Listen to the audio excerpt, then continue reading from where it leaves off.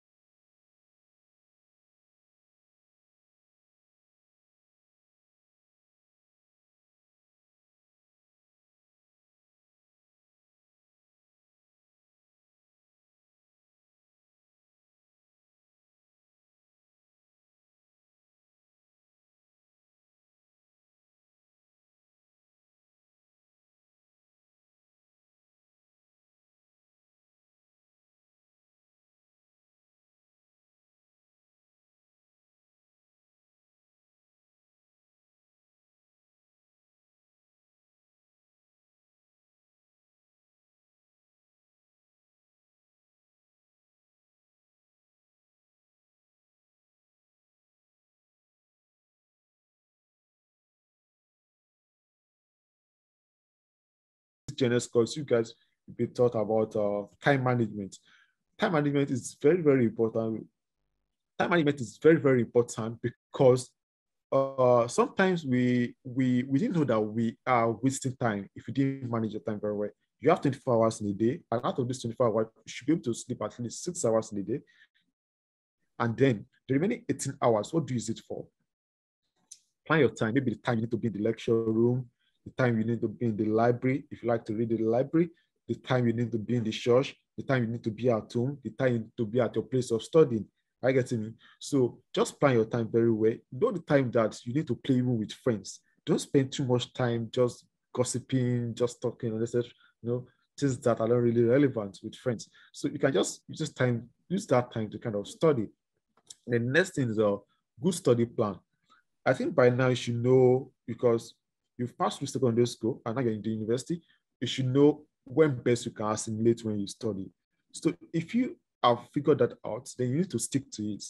So you need to actually like make good use of that time. If for some people they like to read at night, for some people they like to read, for some people maybe when there's kind of a bit of noise. So just know yourself and then stick to what you are good at.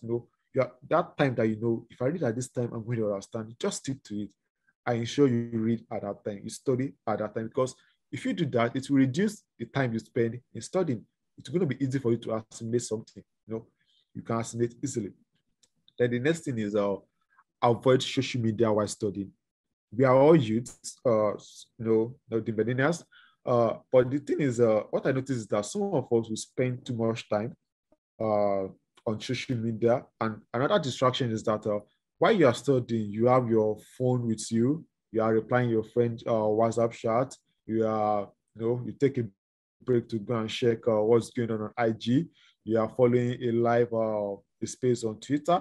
All those things will just sap away your time. I get it. And then and when you are studying and you are checking something on social media, it creates a kind of a distraction or a disconnection, because a part of the brain will also process what you just go on social media to see.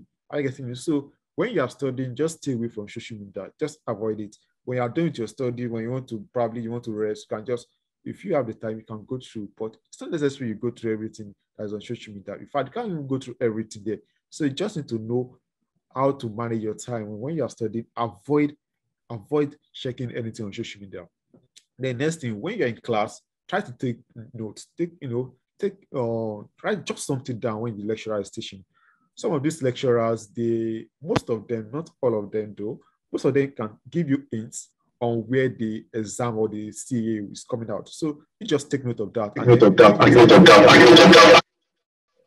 So you just take note of that so that when you're studying, you can know that, oh, I need to go through this because the lecturer will probably ask or the professor will probably ask. So please take note of that. And also when you are reading textbook, I will advise you take notes because I'll be just a way you can summarize what you have gotten, know what you understand from reading that textbook. Because when it's time for exam, you may not have the luxury of time to go back to that textbook to study or to revise. But you have your small notes, your small jot away if you have taking down some things, you can easily go through, and then that will save you some time. Also, when preparing for CA, target at least 90% of the mark. If your CA is kind of 730, I will advise to target nothing less than 25. This is because it will reduce the stress in preparing for the exam. I guess it mean. So if you can have like a minimum of like 25 at least in your test, then you'll be targeting like maybe around 55, actually like that should be targeting about 45. So, and then you have your, hey, but don't target 45 in your exam as well. Target nothing less than like 60, because sometimes there's a saying that if you aim for the stars, you may not get there, but you're going to get among the moon. So due to some kind of maybe factors, but target target something that is kind of high, so that when you are working towards it, even if you don't get exactly what you are targeting, you get something close to it, and then it's going to be easy for you to have your A. And then prepare well for exam. Please, I will advise that at least you should have gone over all your notes, all your class notes. You should have at least studied them, and then you can use that 1 week break to kind of do revision. I expect you to be doing revision during the 1 week break, not to just studying, because when you are studying a lot in that 1 week, it's going to give a lot of pressure, to your brain, and then it's going to probably reduce your assimilation. So you start preparing for exam even during the first week of resumption. Everything the lecturer is teaching, you are going over it. If you keep following the lecturer, you won't have stress in preparing for the exam, and then you do your exam and your CA, and then you come out with good grades. And then you need to be disciplined. Please, if there is one of the things that you have to know is that you need to be disciplined. You need to be disciplined. It's actually difficult for people to be disciplined. When I was in UG, this is how I used to wake up instead in the night to read, because I like to study at night.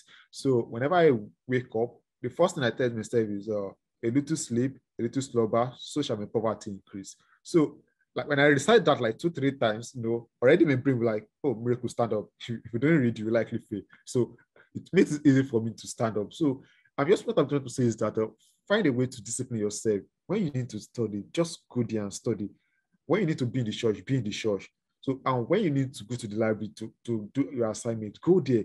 If there's a need for you to go and meet a friend, don't feel too big to meet someone to teach you. No, meet that friend. And if you feel like, oh, you are good at group studying, have a group. I mean, serious group, not a group whereby you are meeting to study out of like maybe 2 hours that you guys budget, then you used about 1 hour to gist on next week. No. That's not kind of productive. Have friends that are productive, and you guys can work together. Next, I'm going to teach you probably some approach to some courses. All your courses won't be easy, while everything also won't be difficult. So for easy courses, just spend less time, but master the key points, and also don't underestimate them. When I was in UG, I realized that because I'm kind of too overconfident when it comes to MTS, so I won't prepare too well for it. So I realized during the exams, not all the exams though, but during some of the exams, I realized I struggle with science because I don't. So I was like, oh, I've not missed this time. So what I'm trying to say is don't underestimate even those easy courses, or because those courses that you feel like, oh, it's just something that is easy, I can still pass. No, don't underestimate them. Still practice them. Prepare for them. Then for difficult courses, you spend more time. There's a need for you to create more time for difficult courses. Create time for it. Study it. Your weekend, study it. If it needs you to like just separate the weekend to master it, or to invite a friend to teach you, or to meet a friend somewhere to teach you, just create time for it to master it. And then know also the important things, and also practice past questions. For difficult courses, you know the pattern. You know the pattern the lecturer do say this, that when you practice past questions, because sometimes most of our lecturers, they have a particular pattern, they have a particular way of setting that question. So if you practice past questions, you get familiar with how the lecturer set that question. Even for easy courses, you can also try to practice past questions. If you have the time. By the time you practice like 2-3 years question, then you get used to it. And also overall, understand each topic before the next class. Please try to go over each topic before the next class to reduce your stress while preparing for CA and exams. And also set study targets, and then revise class weekly. Revise class weekly. All right. Please try to note your question. As I'm talking, you can just note down your question so that you can ask me after my talk. Thank you. Now, here's God's principle for hard work. He said, say that a man diligent in his business. Other speakers have mentioned this, but I need to also reiterate. Say that a man diligent in his business, he shall stand before kings. He shall not stand before men. When you are diligent in your business, when you study, see, please, if anybody is telling you squeeze scam, please, squeeze not scam. Oh, I'm begging you, squeeze not scam. Oh, see, you may look at some people also have this idea of saying even the richest people in the world, they didn't go to school, they are dropout. No, it's not so. You need to know their background before you can say someone is like a dropout. They're not dropout. Even they have people from the top schools that are working for them. You don't have the money to pay someone from Harvard, from MIT to work for you. It is not that you can also make yourself that kind of person that even you are so resourceful enough that you can do things on your own, or such that even companies can be looking for you. Please, school is not scam. I need to mention this. So please take your studies diligently. Then, on some relevant skills that you need to acquire, we are all students, and then I think when the age whereby your studies alone is, your first degree is not enough to get a good job. That's if you want to get a job or to have a startup. So there are some skills that I will recommend or suggest that you should acquire. Because there is Robert Greene said, the future belongs to those who learn more skills and combine them in a creative way. You learn the skills and you combine them in a creative way. As I'm very sure we are all, some of us, if not all of us, are science students, and then there are some of the skills that you can acquire. Programming. I would recommend that as a science student, during your break, your holiday, and then maybe in the first the first 5 to 6 weeks of resumption, I'm saying the first 5 weeks of resumption, you can use this time to practice coding. That's programming. You can also take courses on you can also take courses on data science, and then cloud computing, machine learning. That's the future.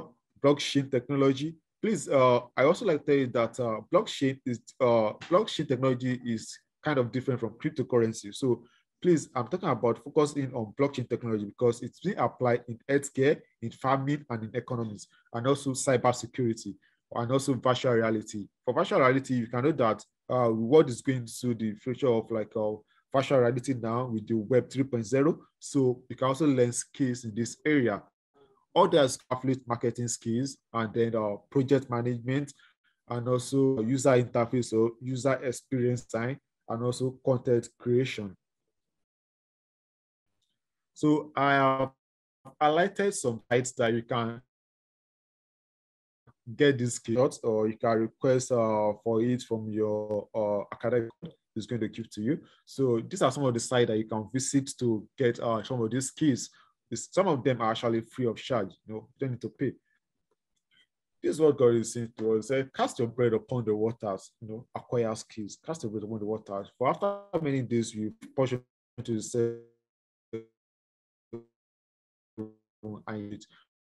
so lastly, I would like to in the gospel in the Bible, for he said, for I know the thoughts is the Lord, the thoughts of peace and not of evil, you unexpected hand. That's like, where do you see yourself in the next 10 years? If you can kind of have that vision, God can give you that kind of end. God can give it to you. Claim God's promises. You need to meditate on God's word, and then meditate on God's promises. You pray regularly. You pray regularly. Pray regularly.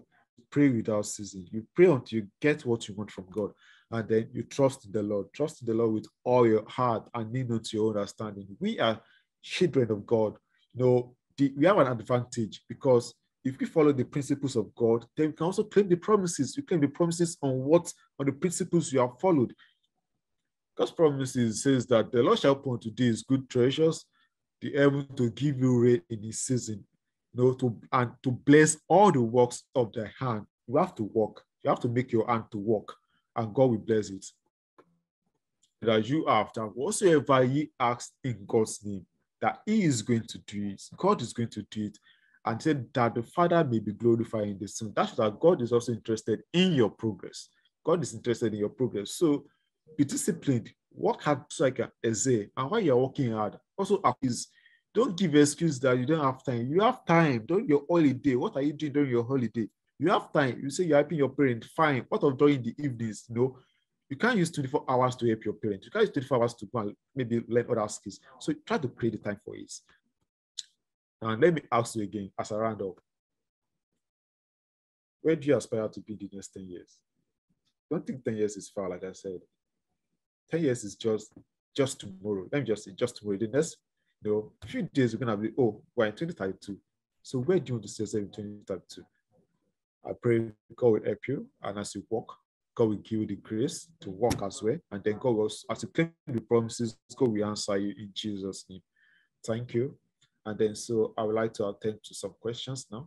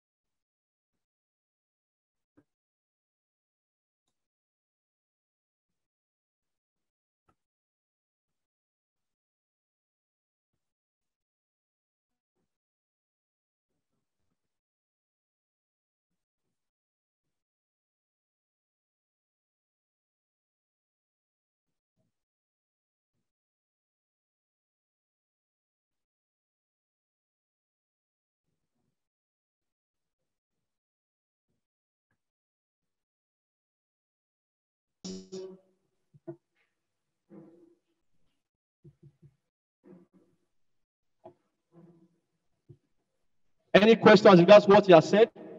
Stepping out strong to stand out smart. If you have questions, please.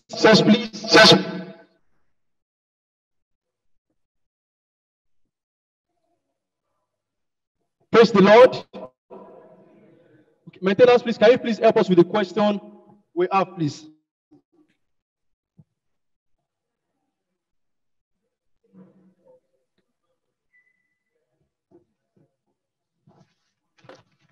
There is still chance. If you have questions to ask from him, kindly raise your hand. If you have questions, please raise up your hand. And please, if you have written down, kindly give to the ushers and let them pass to the maintenance or to the GPT coordinator.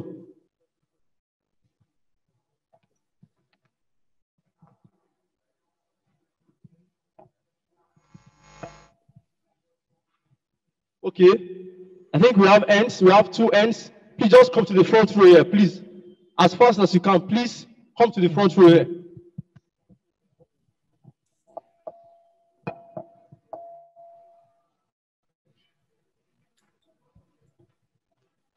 Please, if you have questions, don't be shy. Just come to the front here, please. We're going to attend to you. All right. Good afternoon, sir. Good afternoon. I noticed that maybe before I resume school, I have plans that this semester will be 5.0, like minimum score will be 95A. I'm saying the truth. So I just noticed that when I get to school, maybe first few weeks, I just see that I don't even have the plans again. Then I will have to sit for another maybe 75A. So you said that, you also said that while you maybe in exam period, you remind yourself a little sleep, a little slumber, so shall thy poverty come. So what motivates you maybe in the previous, maybe in the starting of a semester, that this first week I want to read and I want to continue? So that's the question, sir. Thank you.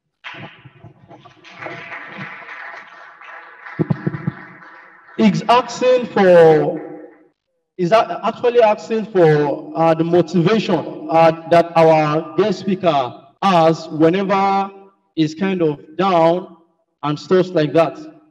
Brother Adegun Miracle, can you please help us out with the answer? All right. Thank you very much. Like you said. Okay. Okay. All right. Like you said, before the beginning of the semester, you used to have this kind of, high targets, but along the line, you realize that you are coming to like 75. Actually, to me, I would not see anything bad in that. However, this is what I will just tell you. Like I said, you need to be disciplined. That's very, very important. That's very, very important. And for you to have high grades, start early. Okay, for me, it's kind of convenient for me because I started since when I was in high school. Since when I was in high school, I don't join my friends. I don't join my family to see movies. I would just go to my room, I study. So this is like an habit. It has become an habit, So for you, if that's not your habit, you just need to like start, and then you are consistent, and you're also disciplined. I get me. So if you set a target of like 90 and you realize that maybe due to some kind of distraction or some other thing, you realize that you still be getting at least the A. But if you still want that 90, then you need to consider how you performing in your CA. So that in your CA, like I said, target 90%, and also in your exam, target 100% if possible. You may not be able to have like 100% due to some kind of maybe little mistakes. But if you target 100% in your exam, you realize that you're getting something close to like 90 or above 90. So keep making the targets high, keep setting that high target, and keep working towards it. If at first you didn't get it, try it again the second time, try it again the third time. Then you will realize that after a while, it becomes an habit, and then it's going to be like easy for you to achieve. Are you getting me? So I just encourage you, don't give up, keep setting that high target, and you definitely get it sooner. Can you please jam your hands together? Don't give up. Don't give up. Ensure you have that focus and that target. Now we are going to listen to the last question and also get the reply from our guest speaker online. The last one, please just pardon us for that. I hope I have answered your question. Yes, sir. Okay. Could you please share how you were admitted to the Okong University of Science? Did you get that, sir? All right. Thank you very much. Actually, I got my admission immediately after my first degree. I got to know about HKPFS, that's Hong Kong PhD fellowship scheme, when I was in my year 3. So, and then I got to know some people here in Hong Kong. Then in my year 4, I'm in touch with some people here as well. Then after my first degree, immediately after my first degree, the scholarship opens around September, the first week of September, and then it closes by the first week of December. So I could not apply in my immediately after my first degree. That's that year. That's 2017. because I didn't have my transcript. So I need to wait for the next year, next opening to apply. So during the next opening, I just I followed the procedures. In the procedure, you need to get a supervisor that will be ready to supervise your PhD program. And after getting the supervisor, then you apply to the school. And after, and also you also apply for the scholarship. So which I followed, and then I got about 3 schools, but I applied to 2 schools, and then I got offer from both schools, and then I just have to choose one. Can we please jam our hands together? Wow. I pray that God will rejuvenate our lives in Jesus' name. So this has been the trend, and the truth is that we actually want this to continue in our midst, whereby they'll be offering you admissions, admissions to different universities, and they'll be begging you, please, can you please come over? We want to give you this scholarship and that. And that is what God is bringing to our midst. And it shall be so in the name of Jesus. It shall be so for you in Jesus' name. When you are done, they'll be looking for you. I said, when you are done, you are done with your first degree, they'll be using and say, brother, we just need you. We need someone like you. So shall it be for you in the name of Jesus. Amen. Bro Adegun Miracle, we say thank you. Thanks for coming online. God bless you, sir.